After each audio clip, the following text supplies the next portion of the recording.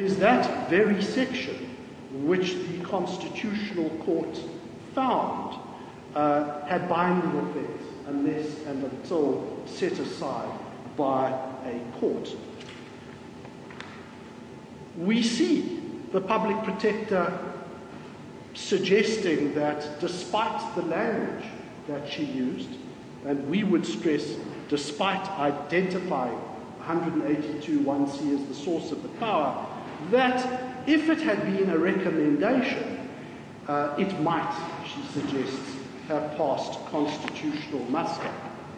On that score, it is of importance, we submit, to note that the Public Protector does indeed enjoy powers of recommendation, for example, under the Public Protector Act. So Section 64(c)(2) of the Public Protector Act, as an example, empowers the Public Protector to make an appropriate recommendation regarding the redress of the prejudice. In Section 64(b), she has the power, for example, to refer matters to mediation, conciliation, or negotiation. I mention those powers precisely to contrast them with what she in fact did in this particular case. And she perhaps begrudgingly concedes that the language that she employed is in mandatory form and purports to dictate the outcome of the remedial action. And not only does she use that language, but she actually goes so far as to prescribe the wording that the constitutional amendment should take. Let me move on to the facts. There are, for practical purposes, the Lord, no factual disputes at all. There are issues in which the Public Protector makes certain concessions. My learned friend has dealt with that. But at the level of fact, there is very little, if any, dispute at all. Now, my learned friend has touched on the really catastrophic consequences that the publication of this report had on the day it was published. And the Governor details in his affidavit the actual impact it had on the economy. In the evidence put up by ABSA, there is an expert affidavit by Dr. remedial, and no issue is taken at all with the contents of his affidavit. Indeed, his affidavit is to be found at page 226. His curriculum vitae, which is attached to his affidavit, beginning at page 245, establishes him as undoubtedly an expert in the field of economics. He has an international pedigree, and I stress, the Public Protector has not disputed either his expertise or indeed the contents of his affidavit at all.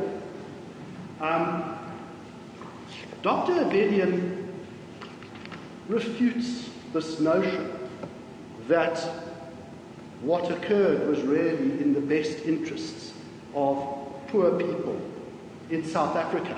And he deals with the impact of a threatened downgrade of our economy. And I wonder if I could take your Lordship to what he says at page 238, at paragraphs 14.2 to 14.4. He says, the credit downgrade on a country to a junk grade status has ramifications for the entire nation, the rich and the poor. However, to the extent that the poor have a high degree of reliance on public services, they suffer more disproportionately. As mentioned above, nearly 17 million South African citizens receive monthly welfare payments of one kind or another. This has been a major public policy intervention since 1994 to curb the plight of the poor. A major contributing factor that enabled the government to finance such large-scale redistribution was access to the global capital markets that facilitated the country's growth and rising tax revenues. Vastly improved fiscal management of public debt, cash management, and a host of other factors also made a contribution. The country's rising creditworthiness helped reduce the cost of capital for not only the government, but also for the South African private sector and the state-owned enterprises. A junk status downgrade will certainly materially limit the government's ability to maintain the redistributive interventions via the social welfare payments. Furthermore, to the extent that such a downgrade would lead to an inflationary economic environment, the poor will be further disadvantaged, insofar as they will remain vulnerable to the adverse redistributive impact of inflation. It is an empirical fact that inflation is the enemy of the poor, simply because they have no means of protecting themselves against rising prices. Alongside the poor, the younger generation too stand to lose a great deal, primarily due to economic stagnation, lack of employment opportunities, and limited scope for upward socio-economic mobility. Typically, in such a milieu, the country ends up losing a great deal of young talent and skilled labour due to a brain drain. The medium-term consequences of the mismanagement of the prevailing crisis of creditworthiness is thus deep and wide. The Lord, I would ask your Lordship to bear what Dr. Abedian has said in this regard when I briefly address you on the grounds of review, particularly in relation to the failure by the public protector to afford interested parties any right to be heard on this drastic measure that has had such deleterious consequences for the country. My Lord, the fact that the public protector consents to the order does not mean that your Lordship merely rubber stamps it. And it is to that topic which I will now briefly refer. We have already drawn attention to the peremptory language of the Constitution and the fact that it is sourced, that the remedial power is sourced in section 182(1)(c). That remedial action, we submit, really violates three interrelated principles. It violates the principle that Parliament enjoys plenary legislative powers, subject only to the Constitution itself. It violates the principle of separation of powers, which vests the legislative function in Parliament, subject to certain exceptions which are not presently relevant. And it violates the principle, we submit, that members of Parliament owe allegiance only to the Constitution and are entitled to vote in accordance with their conscience. Let me say something about each of those. One of the principles so clearly established by the new constitutional order, something which was in debate during the constitutional crisis in the 50s, when there was an attempt to disenfranchise so-called coloured voters, is that Parliament enjoys plenary legislative competence, subject only to the constraints imposed by the Constitution itself. For present purposes, my Lord, those constraints are constraints relating to the manner and form in which legislation is introduced, and of course fundamentally to the Bill of Rights itself. I'm not suggesting that that list is exhaustive, but the simple proposition is this, is that nobody, not the public protector, not the President, not anybody, can fetter Parliament's discretion in advance of its exercise. That is a most foundational and basic principle of constitutional law, which regrettably appears to have escaped the public protector. The second principle is the one which vests particular functions to Parliament in relation to the passing of legislation and stipulates the particular majorities which are required in order to achieve amendments to the Constitution. In this particular case, it requires a two-thirds majority, and once again, the remedial action on its face purports to bypass both the manner and form in which legislation is introduced and indeed how individual members of Parliament are meant to vote on the particular issue. Perhaps a helpful case is the one we have referenced in our heads of argument, and that's the Executive Council of the Western Cape versus the President of the Republic. Your Lordship will recall what was at issue there. It was a provision in the Local Government Transition Act which empowered the President to amend an Act of Parliament by proclamation. And the Constitutional Court said that is simply fundamentally inconsistent with the constitutional scheme. One cannot vest the power of legislation in the President and at the same time bypass the legislative functions of Parliament. And with respect, it is an axiomatic analogy with the present case before your Lordship today. My Lord, that case was, of course, decided under the interim constitution, but it applies equally, if not more forcefully, under the final constitution as well. Section 44 of the Constitution is one of the many sections which are violated by the Public Protector's remedial action. But could I merely draw attention to this? Section 44, 1A3 says this. It says the national legislative authority as vested in Parliament confers on the National Assembly the power, in the first instance, to amend the Constitution, and then in subsection 3 is to assign any of its legislative powers except the power to amend the Constitution. And we know, and it is admitted, has to be admitted by the Public Protector, that the Constitution makes it absolutely clear that the Public Protector, like all Chapter 9 institutions, is subject to the Constitution and the law. Yet, on its face, this remedial action purports to bypass Section 44 of the Constitution. Lastly on the score is the question of the role of individual members of Parliament, and that, as your Lordship probably knows, was the subject of the so-called secret ballot case. We've referenced it in our heads of argument. It's United Democratic Front versus Speaker of the National Assembly. It was handed down on the 22nd of June 2017.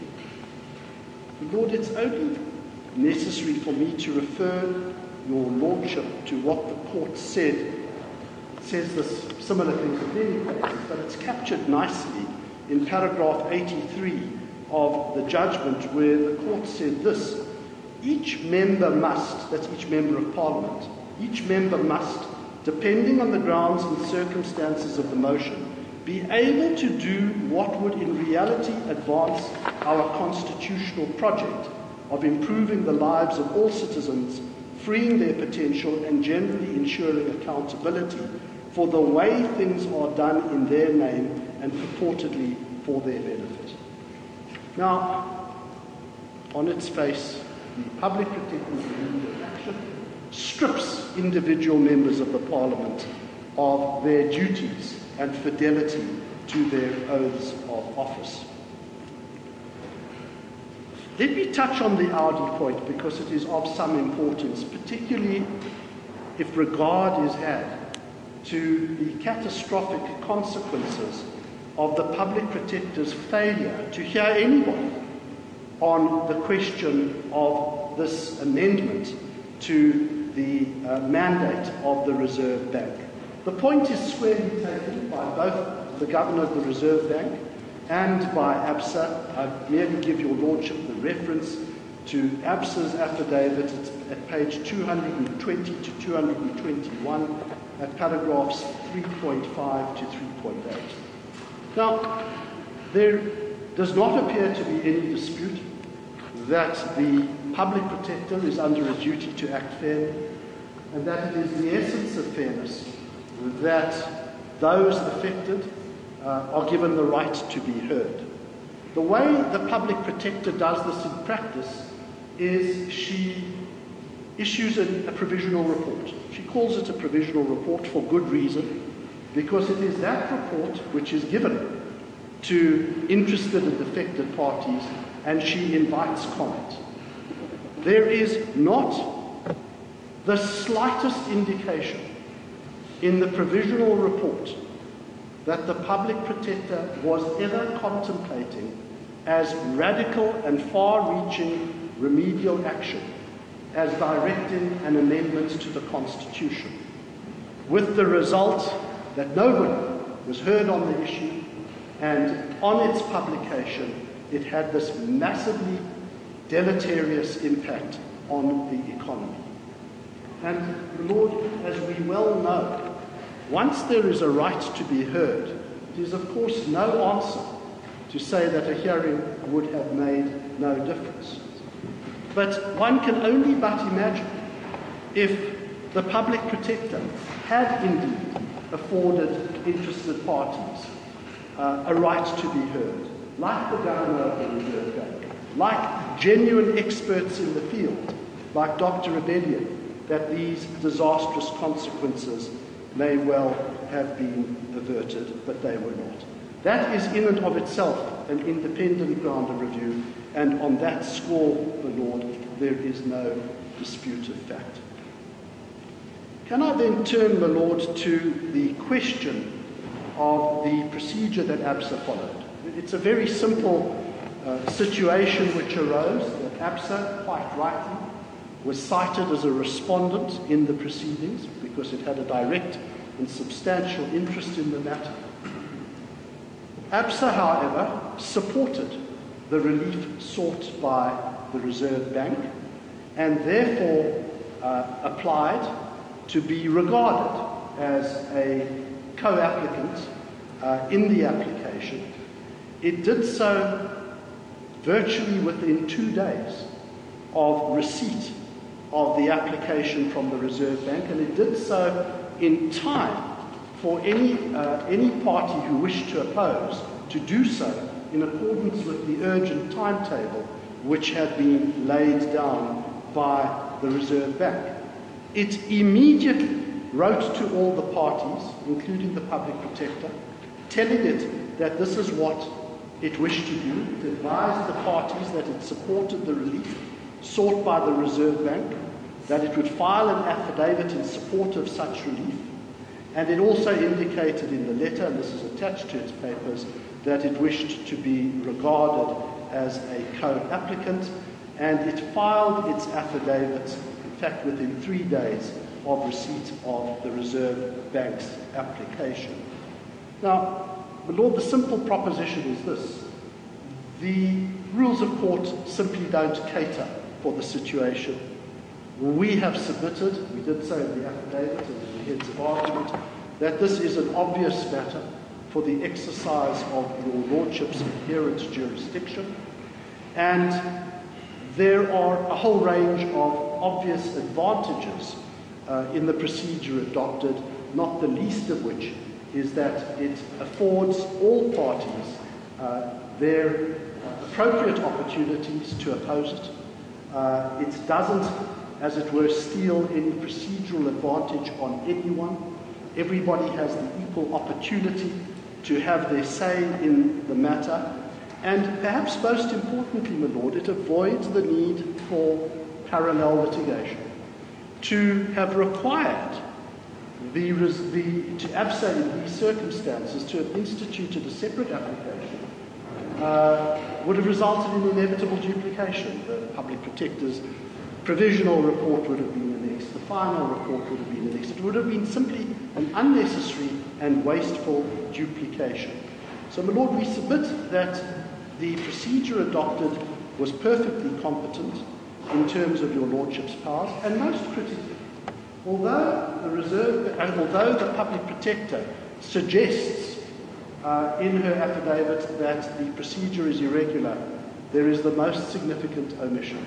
There is not the slightest suggestion that the Public Protector, or indeed anybody else, has suffered any prejudice, and there, of course, couldn't be any such allegation. The Lord, those then are our submissions. Oh, I should say something about costs. We have made it clear to the Public Protector that we do not seek an order of costs, and that remains our position. Thank you.